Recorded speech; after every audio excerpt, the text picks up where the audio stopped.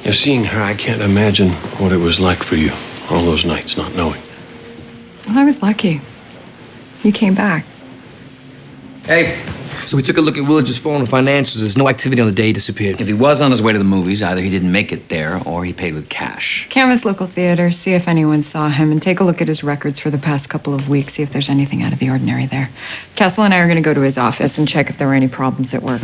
Right on. Mr. Castle, just what in the hell do you think you're doing? Did you give that TV station the precinct number?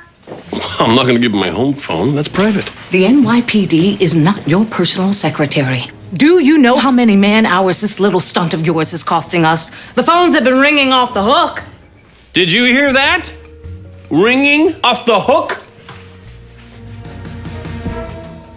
We have leads.